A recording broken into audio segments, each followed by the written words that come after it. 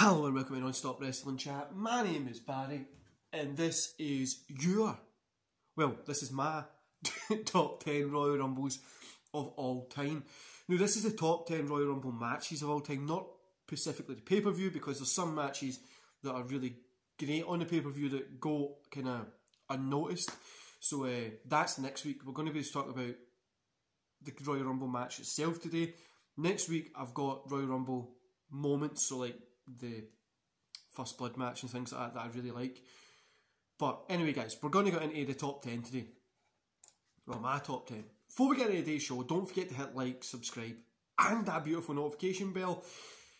The podcast that I recorded yesterday will be put up tomorrow night for me, so it's like 8 PM for me, which will depend on where you're in the world. I'm in Scotland, 8 PM my time, whatever, use work out. Right guys, let's get into today's show. So, number 10, Royal Rumble 99. Vince getting a win here over Austin was one of the best things. I love watching this, right, because everybody's like, Austin's going to win this, Austin's going to win this. Then Vince wins. The guy's heel work was insane. Obviously, Vince McMahon is the owner of the largest wrestling company in the world. Like him or hate him, he is the owner of the largest wrestling company in the world. Well, entertainment company, but you know what I mean. Him just being a heel and getting a win over Austin was insane, and I loved this one so much. When I was younger, I remember, I think it was like 8, 7. I'd have been 7. I remember popping for this one when I was at school. I remember people talking about it and stuff like that. So number 9, Royal Rumble 2008. Now I really like the arena setup in this one.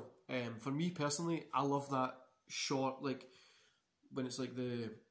what's it called? The walls at the side and the door, short entrance. I really like that. I really do. One of the reasons why Rumble 2000 is my favourite as well.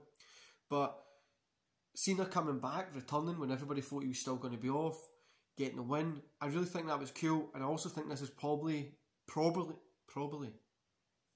Scottish accent ruining words again. One of the worst. Sorry, not one of the worst. One of the last great Cena runs. At this point, 2008, then I think he kind of went downhill later in that.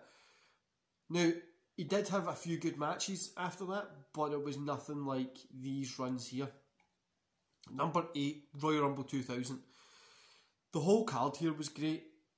I think it's mostly the street fight that makes this one feel better, because you had the street fight and the undercard was great. Then you obviously had the main match, which wasn't the best, but it was good.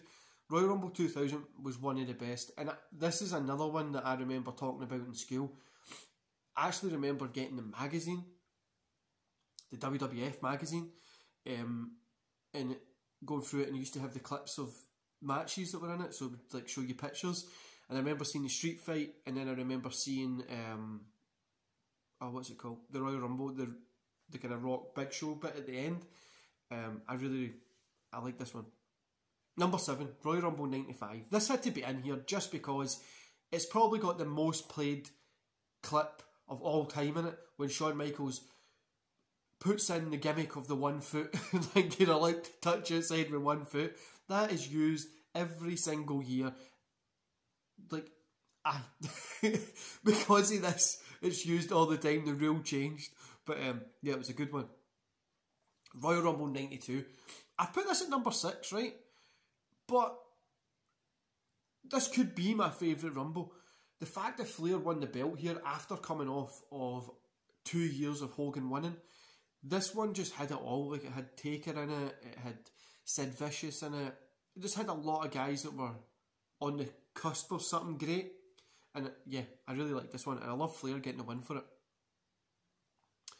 Now, I'm going to say number 5 is...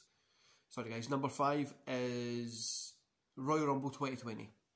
Yeah, I said it guys. I loved this one. I loved how they booked Brock in this. I remember sitting watching it and going, Brock's going to win this. He's just going to be in that ring and it's going to make him look dominant and he's going to win. Yeah, I remember this, and it was the last big, out of the big 4 pay-per-views, it was the last one that had people in it for 2020, obviously. But I know we got Elimination Chamber after it, but that's not really a big pay-per-view and a Super Showdown thing. But yeah, I remember this Royal Rumble being great. It just felt great, it felt good, and it felt like wrestling was off to like a good start.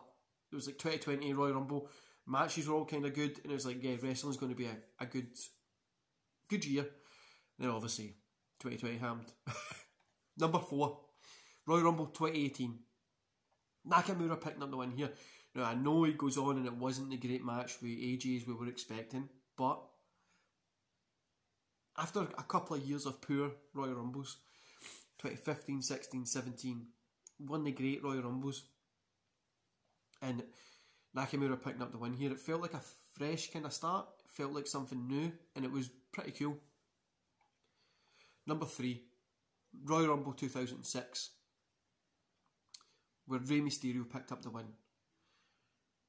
This because this meant so much, Mysterio coming in so early, and it meant so much for Eddie just dying and Mysterio getting the win, going on to WrestleMania to have a good 3-way match and win the belt.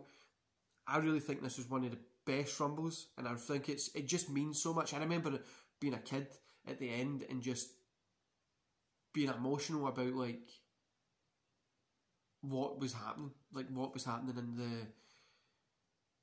in the show. Like, just this was an insane moment in wrestling.